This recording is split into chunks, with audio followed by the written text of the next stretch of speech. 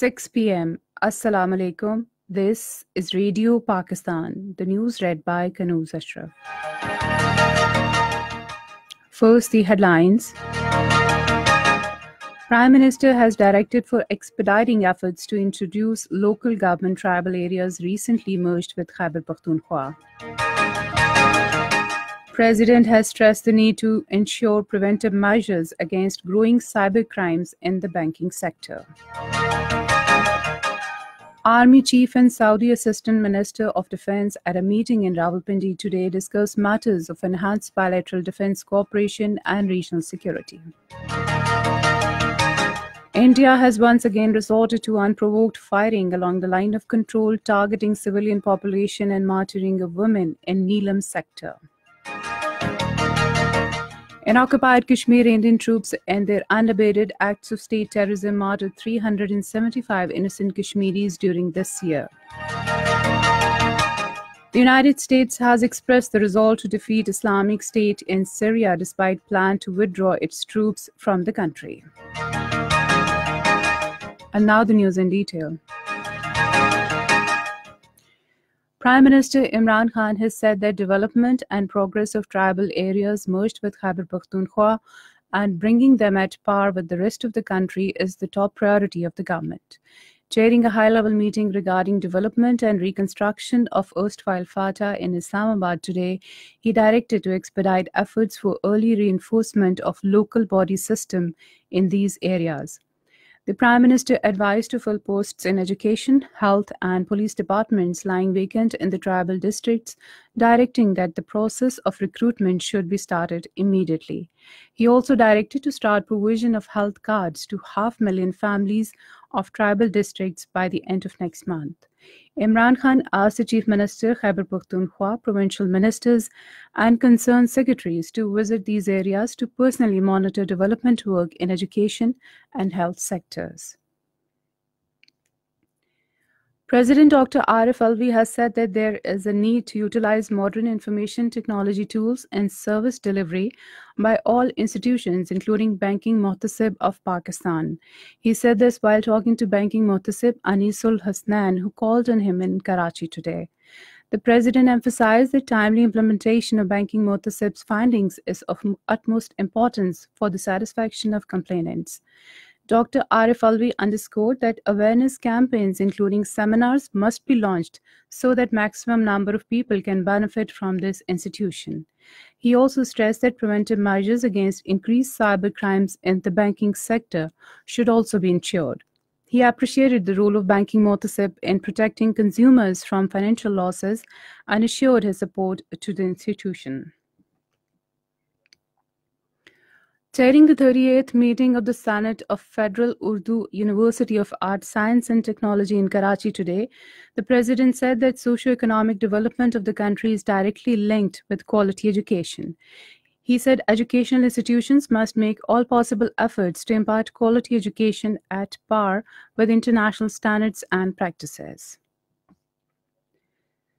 Saudi Arabia's Assistant Minister of Defense Mohammed bin Abdullah Al Aish held a meeting with Chief of Army Staff General Qamar Javed Bajwa in Rawalpindi today. During the meeting, matters of mutual interest, regional security and enhanced bilateral defense cooperation came under discussion. Information Minister Chaudhry Fawad Hussain has said the federal government has no intention to enforce governor rule in Sindh or topple the provincial government. Talking to media in Islamabad this evening, he said an impression is being given that the federal government is intending to interfere to destabilize the Sindh government. He said that Prime Minister Imran Khan has directed that no such impression should be attributed to the federal government. Minister for Human Rights Dr. Shireen Mazari has said Pakistan is moving forward on its human rights and gender empowerment commitments. She said this while talking to Pakistan's envoy to the United Nations, Dr. Maliha Lodi, in Islamabad today. During the meeting, Pakistan's commitment to improve human rights and gender empowerment conditions within the country and ways to project Pakistan's endeavors in this regard at international level came under discussion. They also deliberated upon ways to raise Pakistan's concern over human rights violations in Indian-held Kashmir and condition of Muslims in the Europe. The minister apprised Dr. Lodi of various steps being taken by the government in direction of gender equality and empowerment. Dr. Lodi ensured the minister to use platform of United Nations to project Pakistan's resolve towards human rights and gender empowerment. This is Radio Pakistan. One woman was martyred and 9 other civilians were injured in unprovoked firing by the Indian forces at Shahkot sector on the line of control. According to ISPR, the injured also include 2 women and 3 children. Pakistan Army responded in a befitting manner, targeting Indian posts. AJK President Sardar Masood Khan and Prime Minister Raja Farooq Haider Khan have strongly condemned the Indian ceasefire violation and urged United Nations and peace-loving countries to take notice of Indian aggression. British parliamentarian Lord Nazir Ahmed has said that India has been committing human rights violations in occupied Kashmir. Addressing a news conference along with Kashmiri leader Mashal Malik in Islamabad this afternoon, he said Indian security forces are targeting innocent Kashmiris in the held valley. Lord Nazir Ahmed called for publication of an English daily from Azad Kashmir to highlight the Indian atrocities before the international community. In occupied Kashmir, Indian troops, in their unabated act of state terrorism, martyred 375 innocent Kashmiris, including 10 women and 35 young boys, during this year. According to data issued by Research Section of Kashmir Media Service, Indian troops conducted 2,939 cordon and search operations all across the territory during the year. The martyrs included highly qualified youth like Professor Dr. Muhammad Rafi Bhatt, Dr. Manan Bashir Wani, Dr. Sabzar Ahmed Sufi, Dr. Ijazuddin Khan, and Dr. Abdul Ahad Ghani. The killed also included Hurriyat leaders, namely Mir Hafizullah, Tariq Ahmed Ghani, Muhammad Yusuf Nadeem, and Hakimur Rahman Sultani. Of the martyrs, 21 were killed in custody. The killings rendered 34 women widowed and 78 children orphaned, while 75 women were molested by the men in uniform. Indian forces destroyed 605 residential houses during the period. Also, the vision of 1,302 people was affected by pellets firing by the troops on the peaceful protesters. French ambassador to Pakistan, Dr. Mark Barati, has wished Pakistan a prosperous, successful, and peaceful new calendar year.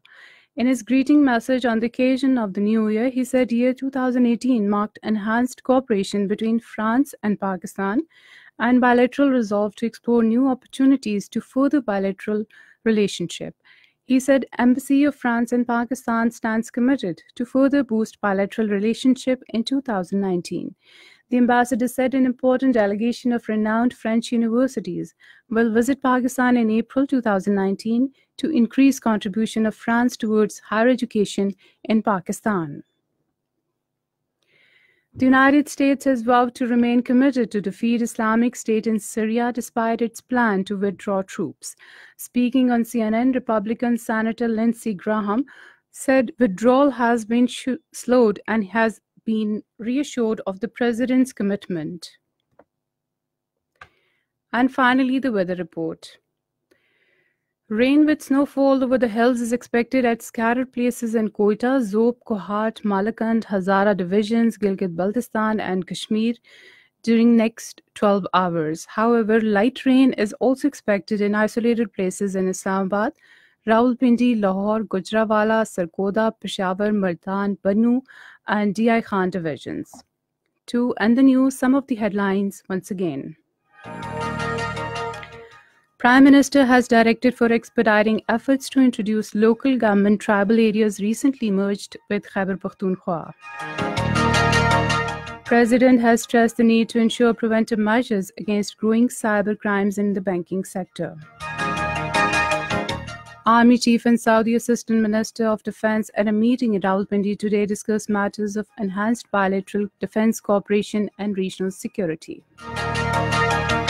And that is the end of the news. For more news and analyses, log on to our website, radio.gov.pk, and also watch live video streaming of our bulletins on the link facebook.com Radio Pakistan News Official.